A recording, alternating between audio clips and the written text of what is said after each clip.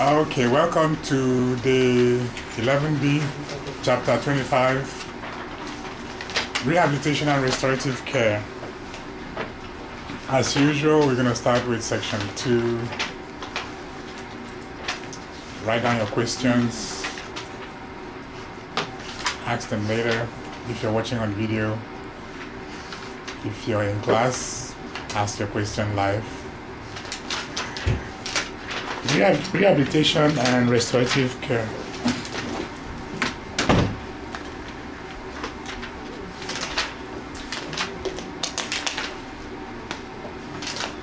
On day 1, we talked about the different care team. We talked about rehab, which consists of PT, OT, and ST. Who knows what those stands for? PT, physical therapist, occupational therapist, and speech therapist. So we have to know what they do. You can get a question that asks you which of the following CNA function is similar to what an occupational therapy does. Okay? So you'll be like dressing the clients. That's like what they do. They help them learn to dress. That's what occupational therapists do. After they had a stroke, for example. So you have to know that. I gave the example of a person who had a stroke. We always give that on day 1. They went to the hospital, they got stabilized. Then the hospital sent them for rehab. They go to rehab in the nursing home. The rehab team, the OT, PT, and ST will be taking care of them for a period. Could be 3 months or 4 months. Once the rehab is completed, they either have regained function enough to go back home, or they need to continue rehab. But it's no longer called rehab. It's now called restorative. The rehab have finished their portion. They will now be transferred to nursing. Restorative is part of nursing. Restorative aides are CNAs that the facility will just train them to be restorative CNAs. So in my facility, all they do, we have one assigned to each floor. All they do is, every morning, they have orders for those on restorative, what they need to be doing for them. So those things that rehab used to do, OT, PT, speech used to do for them, now that has ended and they've transferred them to nursing, the rehab CNAs are the ones, restorative CNAs are the ones doing it now. For example, PT used to walk the person downstairs in the PT department, in the rehab department. So now they're going to get an order to be doing, you need to walk the client 10 feet or 15 feet twice a day. The regular CNA assigned to the resident is not the one doing that. The restorative CNA will be the one to come and do the walking with the resident. But the CNA is also trained to know how to do that. That's why we test you on walking the client. Same thing if the physical therapy gave an order to do range of motion to the hand, range of motion to the leg, because that's the side that was paralyzed during the stroke, and now rehab is finished, restorative takes over. So basically, restorative care continues where rehab stopped. Okay, because it's cheaper when restorative is doing it under nursing than when physical therapy. When rehab is doing that, it's more expensive because they are more. It's a more specialized work. Or it could be that the resident need to be wearing splints. That paralysis caused their hand to not straighten out completely, so they're wearing a splint to keep it straight. Other could say put the splint on every 4 hours, take off for 1 hour, and put it back on. So everybody knows what a splint is. A splint is just, let's say somebody's hand is like this. They will make something that will come like this. Then they will straighten the fingers out. Then they will put a strap to keep it like that for a certain amount of hours. Then, based on the doctor's order, if it's for 4 hours to stay on, maybe 2 hours to stay off, then it has to come off after 2 hours, after 4 hours. Then put back on after 2 hours. So it's like a splint. So that's what this chapter is all about. Overview. We talk about rehabilitation, which is to restore function. Physiatrist is a doctor that specializes in rehabilitation. Restorative care, I've already explained that. Restorative care continues from where rehabilitation stops. Okay. Some factors that affect progress. Again, we talked about being patient with them, encouraging them. As they transfer from rehab to restorative, we are now the ones trying to make sure that they progress and not regress from the progress they made during the rehab. How soon it begins? It means it has to start immediately. Rehab ends today, restorative starts tomorrow. Can't wait a week, then they lose what they gain from rehab. There's pre-existing injury or disease, well, you cannot control that, but you need to start immediately. Overall motivation of the resident. You know, some resident wants to go home quick. They meant to go home after rehab, but they didn't quite accomplish the goal. They need to stay longer under restorative, maybe another 2 months. Going home depends on how well they can function on their own. So they are motivated to do more. You know, residents used to say, when I go to see them, anything that I need to know, I want to go home. I say, well, you know, we're trying to get you home as soon as possible, as soon as you're able to accomplish this and accomplish that. So I'm working hard, so you encourage them, you know. The incentive is to go home after they're able to, you know, accomplish a certain level of restorative. Type of facility where a resident lives, combined effort of staff and others, attitude of the rehab team. So we all have to be positive and encouraging them to be successful.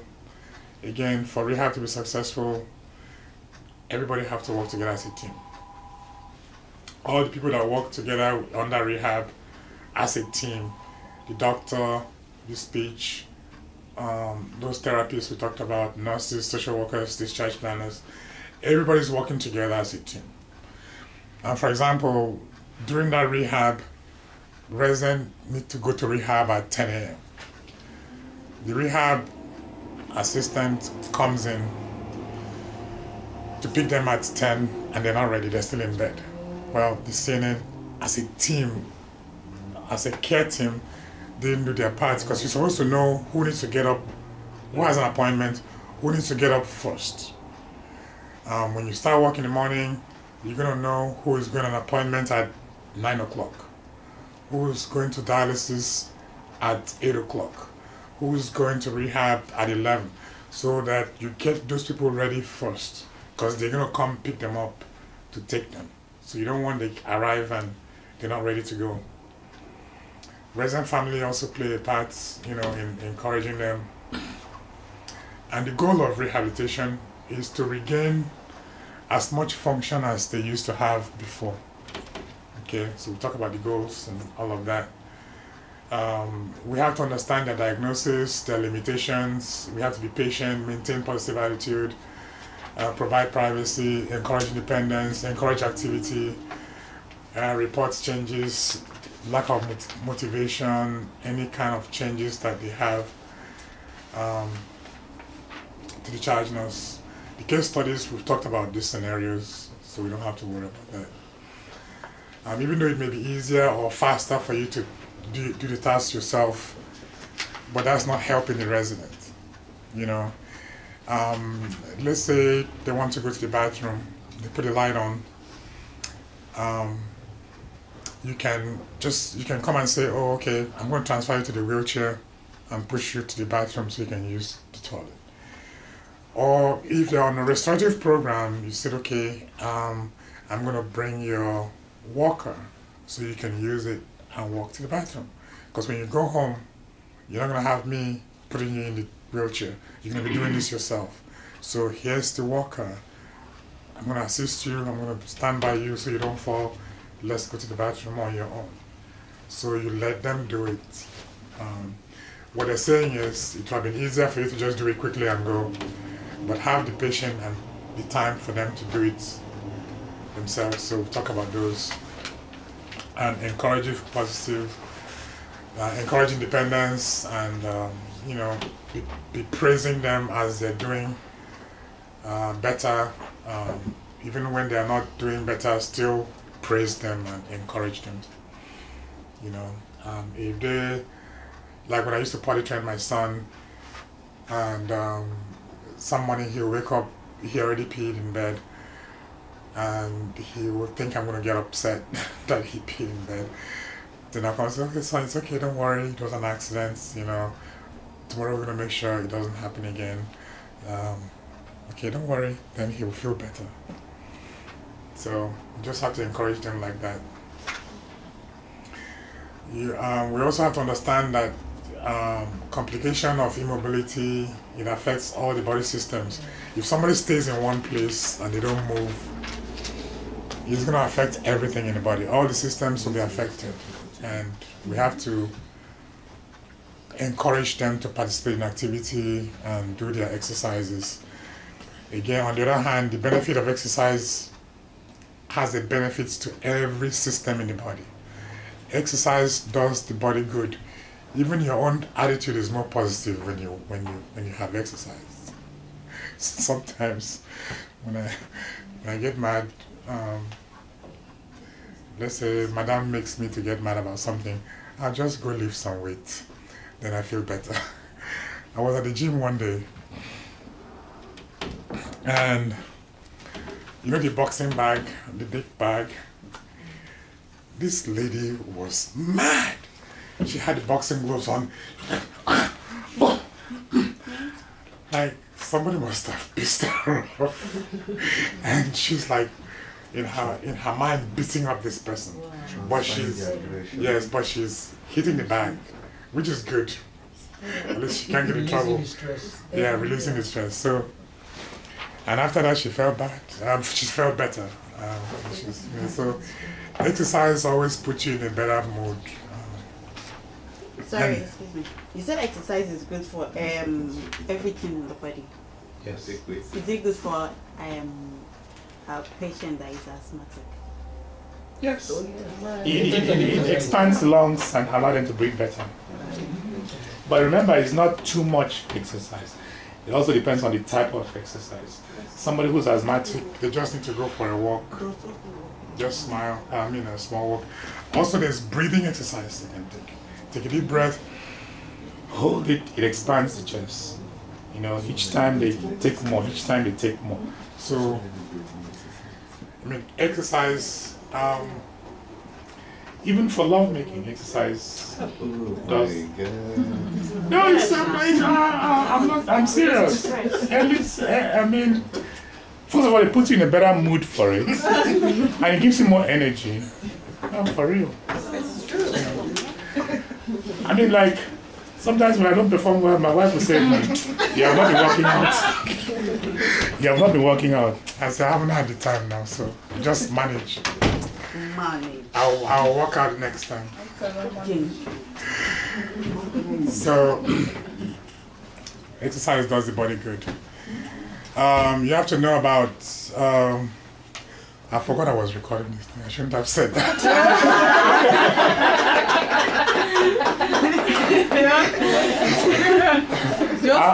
I have to do another recording.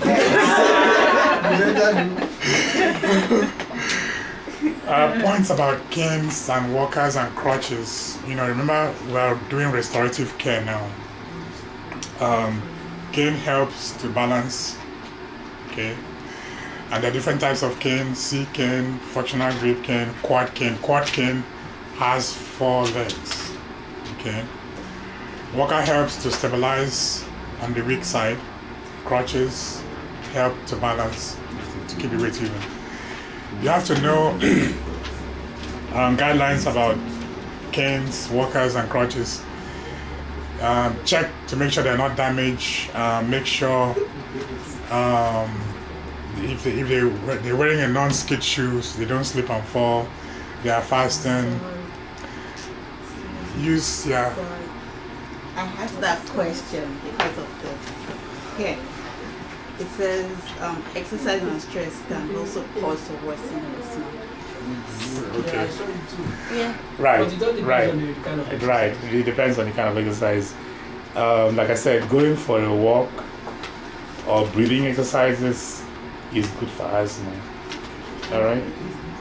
Yeah. I mean, sometimes even 2 doctors can disagree on something, but generally, it's a fact that exercise helps every body parts, every function. But it depends on the specific exercise. Since I already messed up. Sorry, excuse me. So if a question should come out on that particular, okay, because it was written in the textbook. mm, So if a question should come out that does exercise worsen asthma, or does it or is it good for asthma? What would be the correct answer? we're not gonna. If you say it's good for asthma because I say so, we're gonna mark you. Even if the book says otherwise, we're gonna mark it correct. All right. Yes, sir. Just want to go into that same question. Right. We already signified that asthmatic patients should not involve in exercise according to the book. But again, it depends because you also told us that exercising the lungs, understand, taking deep breath, that also is a form of exercise. It's So it yeah. really depends Breathing. on- It's called maybe breathing they should exercise. not engage into physical exercises. Right, Or they should right. engage into something else. Right. Even the. Okay, back to the love making example that I gave you. You are still online. No, I understand. I already messed up the tape, so I start messing up some more. There are some exercises that you do and you're too tired to make love. You understand? So it all depends on the type of exercise. If you go do strenuous exercises, you're not going to be able to function. But there are specific exercises that actually enhances lovemaking. Like reading also is a form of exercise, exercising the brain or stuff. Well, you're taking it too far now. Yeah, that's exercising the brain, but not in the context of what we're saying in terms of exercise. Exercise here. Well, to my own understanding, just want to contribute to What she's saying. When we say exercise depends on the individual. Like elderly people, there are some mild exercise they can go for. But we have found that we said exercise is good. Does not mean we should start doing rigorous exercise. Of course. Even as young as we are, I will not involve myself in the exercise she's going to do. Yeah. So it depends. Exercise just to help the body system in little. Not that because I'm asthmatic, I should withdraw myself. Just something little. Yeah, just going for a walk is exercise.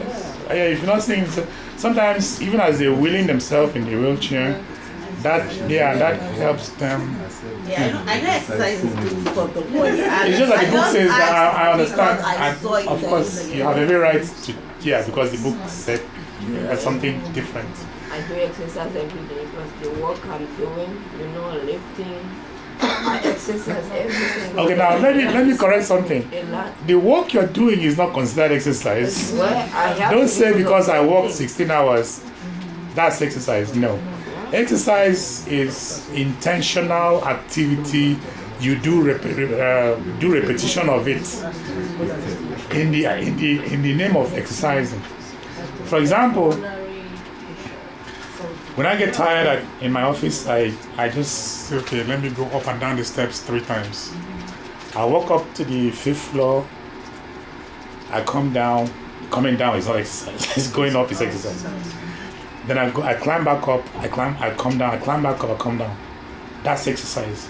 If I need to pick something on the 5th floor and I go up one time and stay there to do something, that's not exercise. It helped a little bit that I took the steps, but it's not like continuous motion where I go up, I come down, I go up, I come down for the sake of exercising. You know, you're lifting one motion because you need to transfer that residence. That's not exercise. Because you're not burning that much calorie when you do that. Well, when I get It's home, it's strenuous. Yeah, exercise, yeah. if I don't do, I won't be able to do the work To because you function. don't have equipment to lift them. Okay, we have to move on. We have to. Okay, last points. Yes, like I don't know, maybe you will still remember yesterday's quiz. There is a question that says when a client or a resident is having chronic coronary or breathing problem or something. Yes. I can't really remember. Maybe if you remember. No, what's the That question? chronic, is it good? What can you do for a resident with chronic coronary disease? Okay. So, maybe I just put exercise. I don't even remember what I chose then. What do you think? What's the one Of course, the is same having thing. chronic- Exercise is good for the heart. Even when I wanted to choose. Remember, exercise, what is the problem with the heart is that those arteries and veins are clogged. Why? Because the fat has built up and then narrow it and block it. But when you exercise, you're burning the calories that now widens it. You know what? And it helps with You respiration. know what's confusing? When you say that the person is chronic, which means the person is. It doesn't matter if it's chronic or not chronic. So exercise at Ex- any level. Exercise, That's but it has to be the form of exercise the person can tolerate. exactly. You cannot ask that asthmatic person to start doing Exactly, push-ups. that's what I said. Or start You lifting have to weight. tolerate. But they can go for a walk. Yeah. Anybody can go for a walk. Even All if right. you don't breathe well, All right. you can get off of bed, move around. We talk about ambulation. Yeah. You have to remember this because it's gonna be on your quiz. When you explain procedure to resident, when you're trying to walk to resident, provide privacy, adjust the bed, lock the wheel. Actually, this is not. Let's go to the next. Let's go to the next one. I'm just gonna explain it. I don't know if we've passed it or we're not there yet. When they are holding the cane to walk, which side should the cane be on? Which side should they hold the cane? On the weak side or on the strong side? Strong side. Okay. If you're walking the residents, which side should you be on? Strong side or weak side? Weak side. Okay. If you're walking the residents, which leg should move first? Strong leg or weak leg? Oh, goodness. Look, everybody studied. All right. So that's what the point I wanted to mention here. Adaptive device is just any equipment that allows them to perform a function. Foot drop is when the ankle is like this in bed, but now it's like this. Okay. Orthotic device, any kind of equipment that supports externally for movement, that support the limbs, like ortho. Remember, orthopedic is the doctor that specializes with movement, foot doctor, and stuff like that. So if you get a question like that has something to do with orthotic device, is something that helps them to walk. Can we use cane as an example? Yes, cane walker. Cane helps them to walk. Positioning devices, position help them to align well. One of the skills tested in the JNA exam is positioning the resident on one side. Can you wake her up? Wake up, good morning. You're going to put the resident on one side and you're going to put a pillow on the back to help them stay on the side. But there are other devices to use to prop them. There's backrest, like a pillow that wedge on the back. There's another foam thing that you can use to wedge them on the back. It's not always pillow. They have some special wedger that you can use. Footboard, padded board, pillow-like devices placed against the foot just to keep their foot straight like that. Bed cradles and foot cradles are used to keep the bed covers from resting on the resident's leg and feet. So the bed cradle, so we don't want the sheets to touch their skin. So the bed cradle allows the cover to be over their foot without touching them. Heel protectors, this is the heel, and then they make it so that it fastens and protects the heel. If you don't have that, you can use a pillow to rest their heel on the pillow to prevent the heel from rubbing against the bed and then causing bed sore. Abduction wedge, splints, pad, they keep the hips in proper positioning after surgery. So sometimes after they've done like a hip replacement surgery, they put something there to prevent it from moving. But you're not going to find that a lot in the nursing home. They're going to do all that in the hospital and make sure the person is okay to go to the nursing home and not need those things anymore before we get them in the nursing home. Trochanter rolls are rolled up bath or blanket towels that prevents the hip and leg from turning outward. So again, you roll up a blanket and put one on each side to prevent it from moving.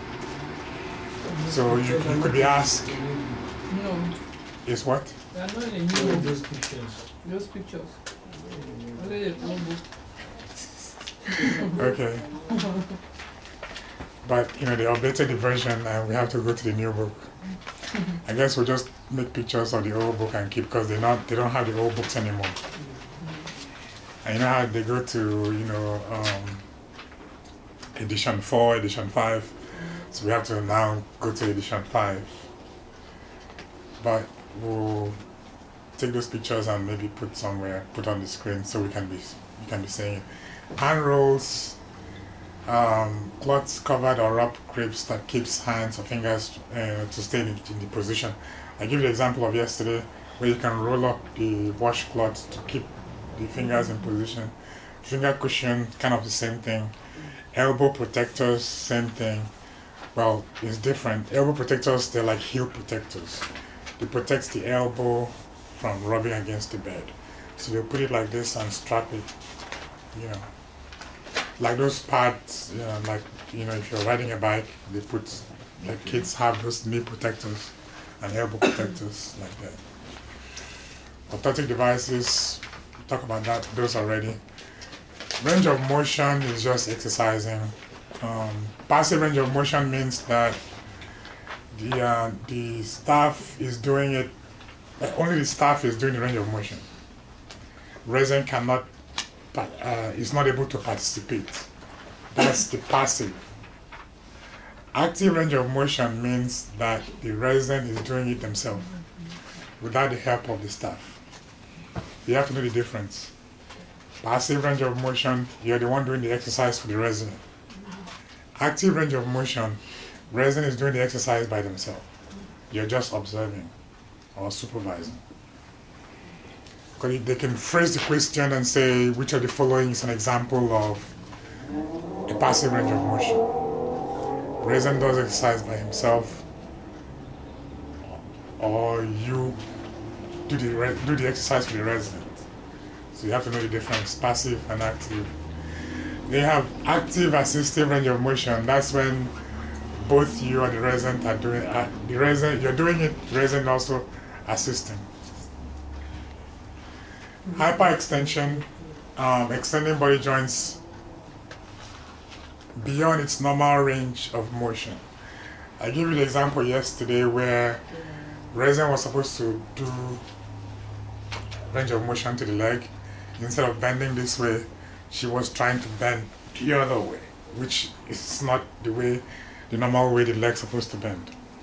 So when you extend a joint beyond its normal range, that's hyperextension. Do you have this in the new book? Yes. Okay. So you can see abduction, moving away, add, coming back, extension, flexion, dorsiflexion, rotation, pronation, supination, opposition. We have seen this in the GNA exams. Which of the following is an example of opposition? Don't say it's Republican versus Democrat. One party opposing the other party. Opposition is when you take the thumb and touch each finger. That's opposition. Supination is when you go like that. Okay? And pronation is the opposite way. Supination is like that. Rotation is like that. And dorsiflexion is going like that with the leg, not the hand. Flexion is that way. Flexion is to come this way, extension is to go that way. Abduction, adduction. Okay. So we've talked about all of those already. What? Somebody said something? No, nothing. Okay, supination, opposition, range of motion, follow the care plan, provide privacy, use proper body mechanics, support the joints, keep the body in proper alignments, begin at the shoulder and walk down. Follow the instructions, never push further than it's comfortable. I mentioned yesterday when you're doing the range of motion, you're going to lift the hand up and just be listening to the resident. When they start saying ouch, then that's you stop there. Okay? But you can go as far as, don't go past that much. And then come back down. Provide holistic care while providing range of motion. What does that mean? Provide holistic care while providing range of motion. Okay. Okay. Give an example. Be specific. Give an example. Holistic care. Mm-hmm. You go in to do exercise with the residents, and you notice something else. They say they are sad, they are depressed. Then you're gonna stop to address that first before you might not even need to do the exercise anymore. If maybe she tells you she just got a phone call that her brother is dead, or like in DC, what the frequent things we hear from the resident when we go in on their side, they just got news that their grandson has been shot. Because all the shootings going on in DC, sometimes their parents are in a nursing home or grandparents. Then they get the news. Sometimes they see it on TV. And then once we go into the room, they're crying because of the news. That means you have to stop that medicine, stop whatever else, and try to understand what they're going through. So that's an example of range of motion. Range of motion to the hand, I talk about that. Watch the video to see how it's done.